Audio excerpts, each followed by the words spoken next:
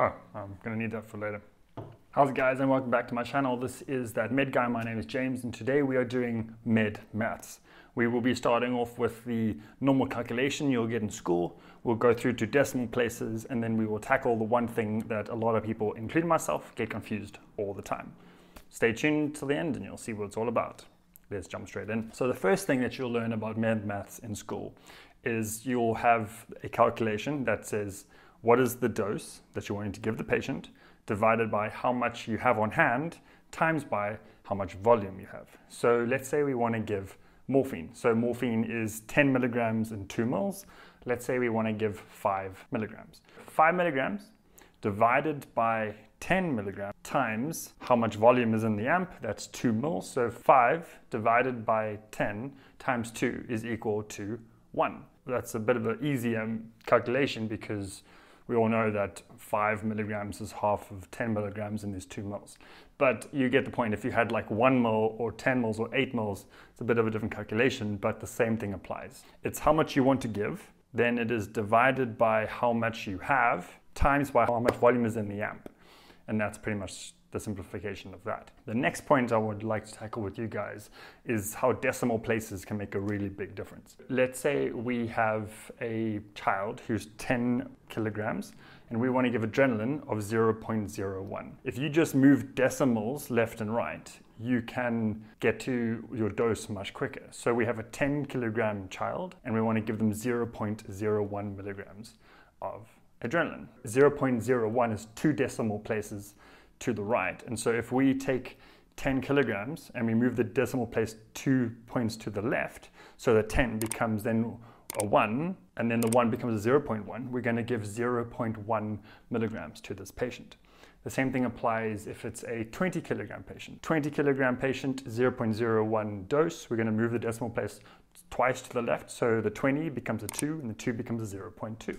We're going to give 0.2 milligrams to this patient. So if you have a 10 kilogram child and you want to give 0.25 milligrams, you're going to move the decimal place once, because then you get a 1 and a 2.5, and so the dose you're going to give is 2.5 milligrams of whatever you want to give. Let's say you have a 20 kilogram child and your dose is 0.25. You're going to move the decimal place once over, so now you have a 2 on the left and a 2.5 on the right.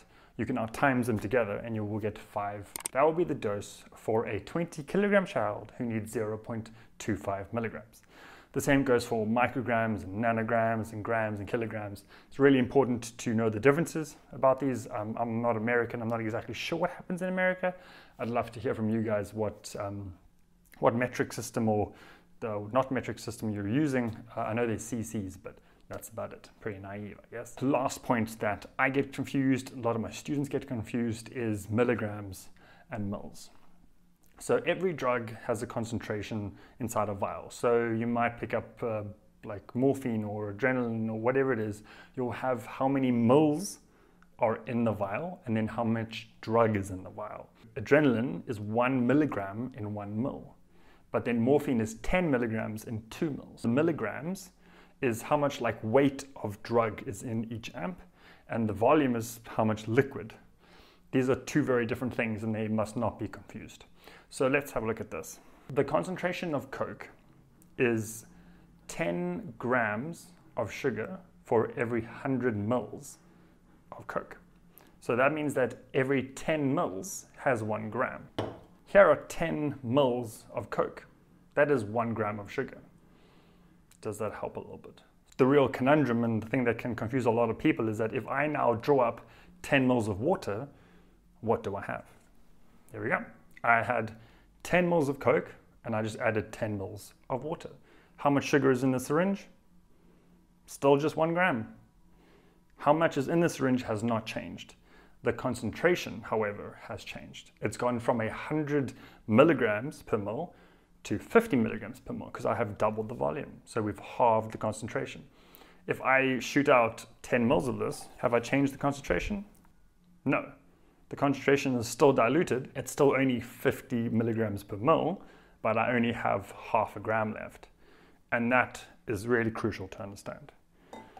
A lot of people can get this confused. I've got this confused. It's important to realize that there is a weight of drug and then there is a volume that it is diluted in, and these are the concentrations. The same thing when you're drawing up for infusions, you need to know exactly how many milligrams or grams of drug you have in the syringe, and also you need to know how much volume is in the syringe so that you know exactly how much you're given, and that's why it comes down to concentration.